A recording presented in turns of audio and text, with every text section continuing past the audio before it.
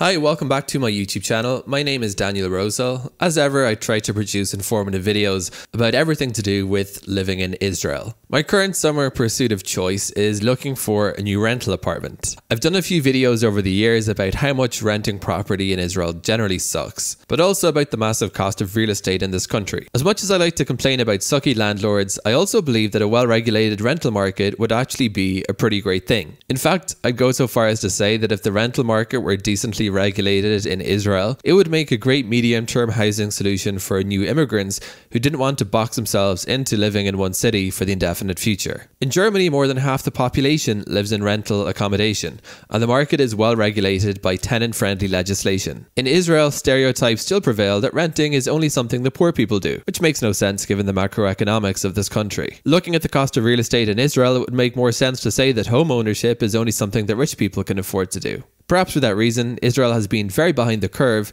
in bringing any sense of order to its rental market, which many increasingly find is their only option to keep a roof over their head in this very expensive part of the planet. In 2017, Israel made some vastly overdue efforts to bring a measure of regulation to its Wild West rental market. The Knesset passed the Fair Rental Contract Law, called in Israel השכריות הוגנת. Long-time subscribers may remember a video I made a few months ago introducing a rather hilarious Facebook page in Hebrew called Apartments That Depress Me in Israel, showcasing some of the very worst rentals on the Israeli market. These may be some of the dwellings that legislators had in mind when drafting this law. The Fair Rental Contract Law provides an uninhabitability clause which gives tenants the automatic right to exit their contract in the event that there is a lack of sewage connection, lack of lighting system, or lack of natural light or ventilation, among others. In that video, I shared the story of the time that my landlord decided to rip out my toilet in order to attempt to fix a leak. Yes, that's a true story. Had that incident occurred after 2017, I would have been on legally sound ground when I decided to build an apartment. One reform that the law attempted but failed to introduce, for reasons we will soon see, was to force landlords to actually bear the costs associated with renting their property. One of these costs explicitly stated in the legislation was realtors' fees. The practice in Israel is for realtors to charge 1 month's rent plus VAT of 17% to both landlords and the tenants they found to take the property. According to the letter of the law, things made sense. If a landlord decided to work with a realtor, then this was a cost that the landlord was expected to bear. Tenants who just needed a place to live would be exempted from the absurd practice of having to pay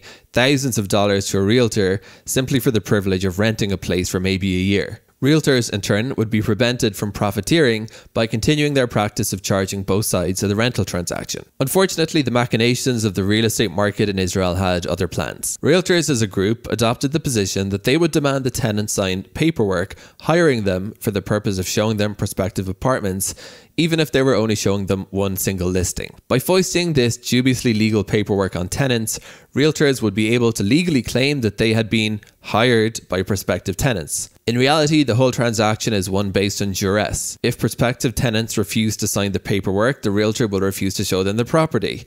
And if the prospective tenants maintain this stance across town, then they will soon find themselves with very few prospective rentals to view.